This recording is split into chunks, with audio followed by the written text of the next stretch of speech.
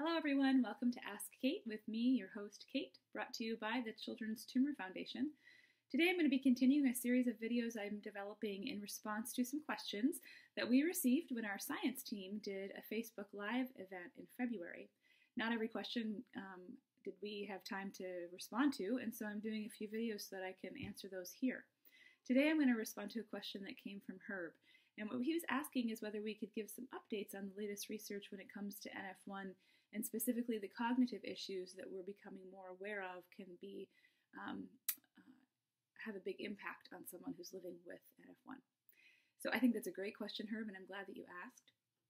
So when I first got into working with NF1 patients, which would have been probably almost 15 years ago now, one of the common things we would tell families in a new diagnosis appointment was that we knew that children with NF1 were at a higher risk for learning disabilities as opposed to their peers who were not affected by NF1.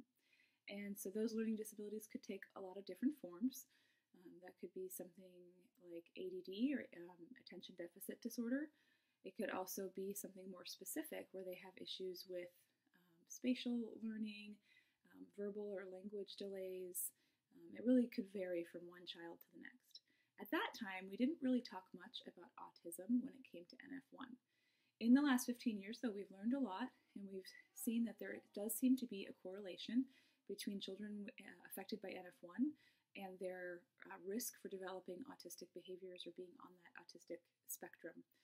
And so we've learned a lot, not just about the relationship between NF and autism, but about autism in general. Our understanding has really come a long way. There is some great research that has come out of the NF world that looks at the relationship between the actual type of mutation that a child with NF1 has and their risk for developing autistic behaviors or being on that autistic spectrum. So there are some really interesting articles out there about that correlation that they're trying to understand a little bit better. There are also ongoing research studies looking at things like lovastatin is a medication that they have looked at to see whether it can improve cognition in children with NF1. Seems to have an impact when they study it in mice, and so it's something that they're looking at. They're also looking at other medications, lamotrigine, and you can actually look a lot of this up if you go to the clinicaltrials.gov website. It's just a search engine. It's actually pretty user-friendly.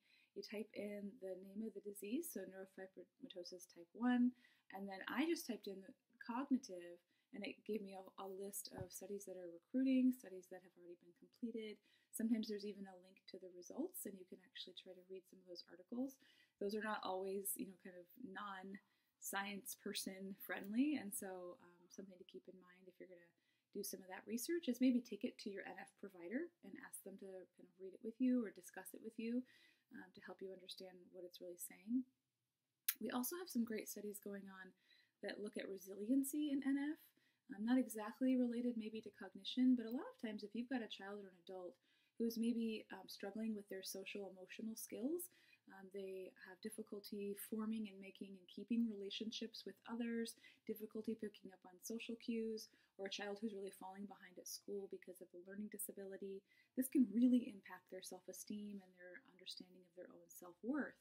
And resiliency is an idea that we can actually train our brains to respond differently to a negative stimulus. So the idea that, I can't pass this math class, or I'm having a hard time making friends at school, our brain will often go to a really negative place about what our value is. And resiliency can help us learn skills that we can say, I can't pass this math class yet, or maybe I need some extra help, more help than, say, my peer might need.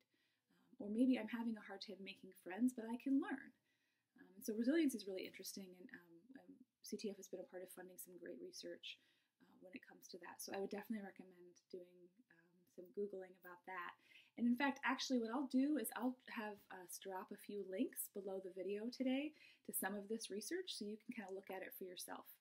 Now, as always, I love to hear from you guys. So if you've been involved in any kind of a research study when it comes to NF1 and cognition or resiliency or learning disabilities, I would love to hear from you. If you have questions about things that I'm saying, I also would love to hear from you.